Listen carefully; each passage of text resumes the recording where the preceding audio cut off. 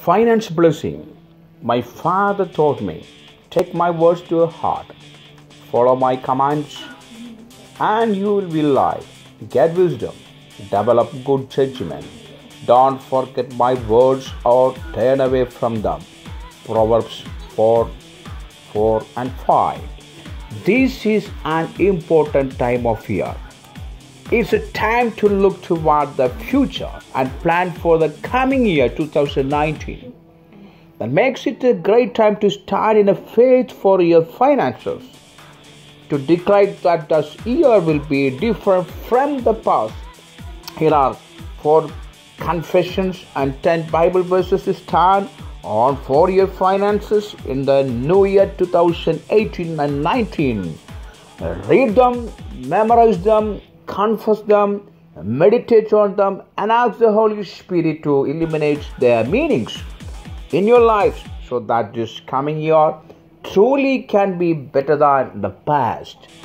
Lord, by your grace, I am a trustworthy person. I know that you are graciously supply everything I need. Number 1. Luke 16:11. If you are untrustworthy about worldly wealth, who will trust you with the true riches of heaven? Number 2. Philippians 4 verses 19. The same God who takes care of me will supply all your needs from his glorious riches which have been given to us in Christ Jesus. Number 3. 2 Corinthians 9 verses 8. God will generously provide all you need. Then you will always have everything you need and plenty left over to share with others. Number 4. Proverbs 21 verses 20. The wise have wealth and luxury, but fools spend whatever they get. Number 5. Romans 13 verses 8. Owe nothing to anyone except for your obligation to love one another. If you love your neighbor, you will fulfill the requirements of God's law. Number 6. Proverbs 22 verses 7. Just as the rich rule the poor, so the borrower is servant to the lender. Number 7. Luke 6 verses 38. Give and you will receive. Your gift will return to you in full, pressed down, shaken together to make room for more, running over, poured into your lap. The amount you give will determine the amount you get back. Number 8. Proverbs 3 verses 9 to 10. Honor the Lord with your wealth and with the best part of everything you produce. Then he will fill your barns with grain and your vats will overflow with good wine. Number 9.